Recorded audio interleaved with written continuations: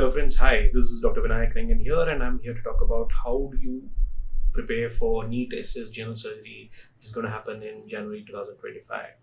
I'm sure a lot of you are stressed about the fact the exam has been postponed. It was supposed to happen somewhere around July, August, and it's postponed to January for reasons inexplicable, but we'll have to deal with situations.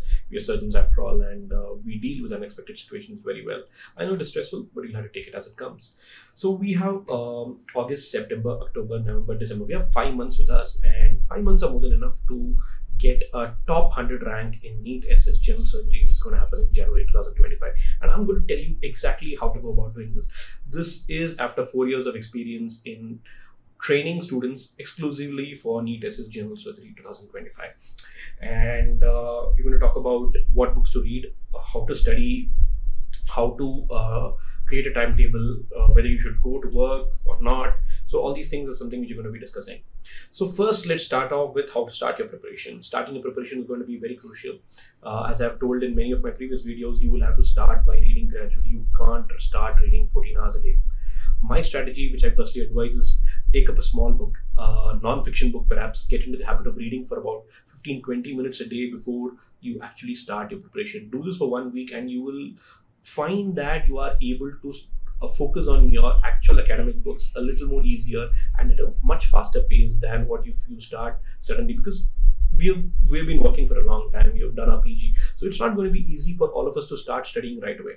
So simple tip to start studying off: start reading newspapers more, start reading books of fiction more, just for a few days, 1 or 2 weeks before you start your actual preparation.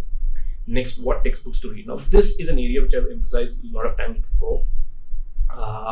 There are going to be 3 major textbooks. One is Bailey and Lau 28th edition, the latest edition of Sabiston and Schwartz. Sabiston is 21st edition. And each of the books has its own uses. You can't read all the 3 books completely. You will have to read Bailey, but you can't read Sabiston and Schwartz completely because they are humongous textbooks on their own, and 5 months is not going to be enough for that. So how do you go about doing that? You will have to read Bailey and Lau, totally all topics. For certain topics which are going to be slightly difficult or irritating, like orthopedics or OBGYN, I would suggest that you only watch the general surgery video lectures for that topic, because that is more than enough to cover the important topics in obstetrics and orthopedics. For the general surgery part, Bailey and Lau is going to be the most crucial part. Each and every line in Bailey and Lau 28th edition is important. There are a few concepts, few paragraphs which are available in 27th edition and not in 28th edition. For that specifically, you can solve the MCQ bank, where we are specifically mentioned in the explanation that this is a concept which is there in 27th edition but not there in 28th edition. So these concepts might be tested if your examiner who has set the questions is having the older edition of the book, and I think the new edition has been out for the past 3 years right now, so you really cannot expect all the older examiners to forego the old textbook as well. When you're solving the questions, you have to realize that some of the concepts are from Sabiston and Schwartz. That does not mean you will have to go back to Sabiston and Schwartz and read those concepts in detail. You specifically put those questions in the MCQ bank. Those are the concepts which have been distilled from the textbooks, so that you don't have to go read Sabiston and Schwartz. So read Bailey and Lau, solve the question bank. That covers all the important concepts from Sabiston and Schwartz for the general surgery part. Next is going to be the part on endocrine surgery. Endocrine surgery is a very crucial part, especially breast, thyroid, parathyroid, adrenal. Parathyroid, adrenal, I would say Bailey and Lau is more than enough. But for breast and endocrine, Schwartz is the key. You will have to read each and every line of Schwartz, and if you don't have time, please watch the video lectures on the Surgtest app. Dr. Praveen Shekaran has done a very good job at that. There have been some test and discussion videos also added to the video lectures. So those are extremely crucial for you to get a good understanding of the concepts of endocrine surgery, and they actually do tests from Schwartz. So this is from my personal experience of having written exams, of having trained people for these exams. Please don't forego Schwartz when it comes to endocrine surgery. When it comes to GI surgery per se, Sabiston is going to be the key, including liver transplant. Sabiston line by line, if you do have the time, it's great. But if you don't have, please make sure that you see the Surgtest general surgery video lectures at least once and start making your own notes. Bailey and Lau is definitely a must. You will have to read each and every line of Bailey and Lau GI surgery. But add to that, Sabiston is very essential. When it comes to urology, Bailey and Lau is more than enough. You don't need to read Sabiston or Schwartz. You'll have to read Bailey and Lau each and every line. It's completely inexcusable if you miss out even a single line of Bailey urology. In the question bank, we've added certain important concepts which are frequently tested from Campbell. And so you don't need to worry about, going back to Campbell and reading those concepts. Just solve those questions, read the explanations, and be happy with that. When it comes to plastic surgery, Bailey Love is more than enough. Read it again and again. A lot of questions come.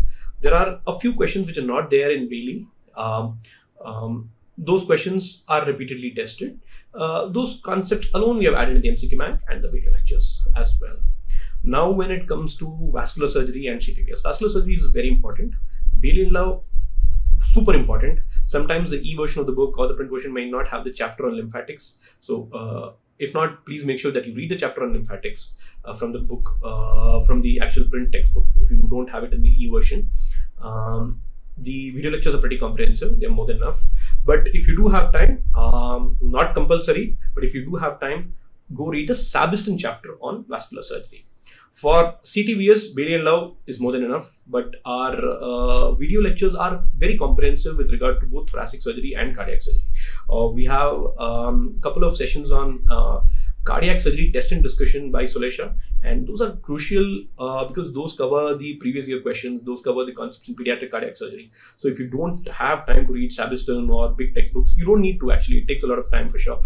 Please go through the video lectures and the test and discussions on the Surgtest app for CTVS. I think we have covered most of the important topics. We've covered plastic surgery, vascular, CTVS. We have covered GI surgery. The next most important concept is ENT. ENT is a very frustrating topic sometimes. When I was preparing, I kind of conveniently tried to skip as much ENT as possible. I didn't want to read about tonsils and adenoids. I wanted to leave it to my ENT friends. But when I realized that they are wanting to encroach upon thyroid, I decided that, I kind of should start reading about ENT, at least for NEET SS preparation. You can't skip it totally. So it's going to be extremely crucial for you to read ENT. And for those who kind of find it frustrating, we have had excellent lectures from our expert faculty on the Surgtest general surgery video lectures. So that's going to be super crucial for you. Next is trauma. Trauma, Bailey and Love is more than enough. If you do have time, read the AT list guidelines. If you're very lazy, see the video lectures. But I would personally feel that for the most important concepts in trauma, Bailey and Love is more than enough. The video lectures kind of give you a little more additional perspective on pancreatic injuries, abdominal trauma, a little more. That will definitely be useful in NEET SS. And if you're aiming for your top 100 ranks, I would suggest that you watch the video lectures as well. Of course, you can't skip the textbook one. I think that overall covers most aspects of which textbook to read, what topics to read. I think the next most important concept is how do I prepare? So I would say that you start reading for at least 4 to 5 hours a day for the next 5 months, for the next 4 months. And during the last month, I would suggest that you ramp up your preparation to 10 to 12 hours a day, which means that you might have to quit your job or take a very relaxed job. Work from home obviously is not possible for surgeons. For some of you, for familial compulsions or financial compulsions, you might not be able to do that, totally understandable. But please try to amp up your preparation to at least 6 to 7 hours during the last 1 month if you're aiming for a top 100 rank. But one more thing which I'd like to tell you is that there are people who, because of certain compulsions, they were unable to quit their jobs. They've still managed to get top 20 or 30 ranks. It requires a lot of dedication and hard work. But if you want it badly enough, you will be able to do it. I personally feel it should not be a major issue. Totally. How do I study? The most crucial part is solving MCQs.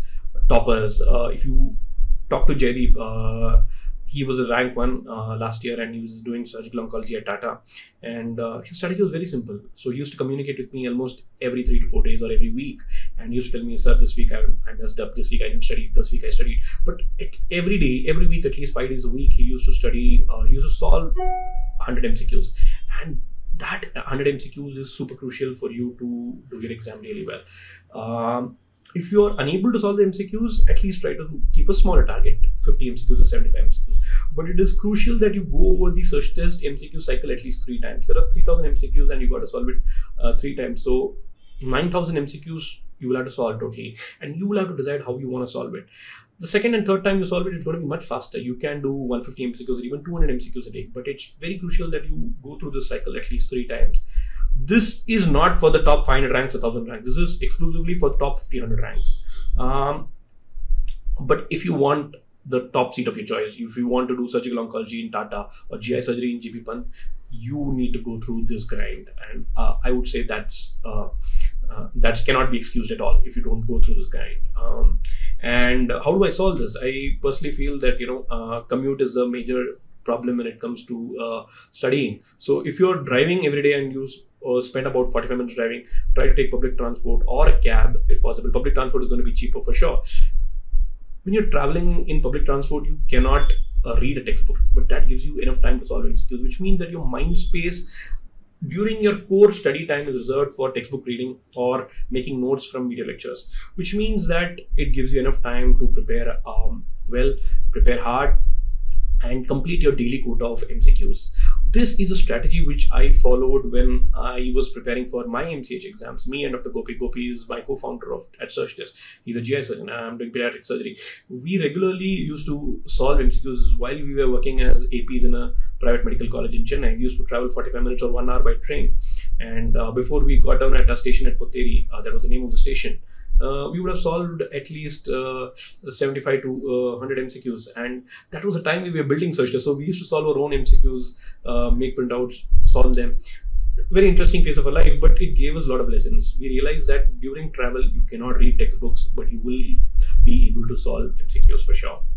And when do I watch video lectures? How much video lectures should I watch? Try to restrict your video lecture watching to 1.5 hours a day, because it definitely takes a toll on your mind. The best time to do it is before sleeping, because before sleeping you're in the mood to watch a movie, you're in a mood to watch House of Dragons, you want to watch the latest edition of Mirzapur, and you want to scroll Instagram reels. So that visual stimulation that video provides will be able to satiate that need. So if you do want to watch videos, if you are in the mood to watch videos, night time before sleeping is the best time, because at that point of time you are completely exhausted to read anything new. But some people do solve MCQs during that point of time as well. So that's it, guys. I think I've given you a lot of advice. I'm sure if you're able to follow 80 to 90% of it, you will be able to get a fantastic rank. And I really do hope. I can promise you one thing. The Surgtest team and me, we're going to be holding your hand to this entire journey. So you can feel free to contact us anytime. You can leave doubts in the comments. If you wish to talk over phone to me, we can do that as well. But I wish to assure you that we're there for you during this entire journey. And for those who are preparing for NEET SS general surgery, which is going to happen in Jan 2025, I wish you all the best. I wish that you get a top 100 rank and you get the seat of your choice. All the very best, guys. Do subscribe to our channel as well.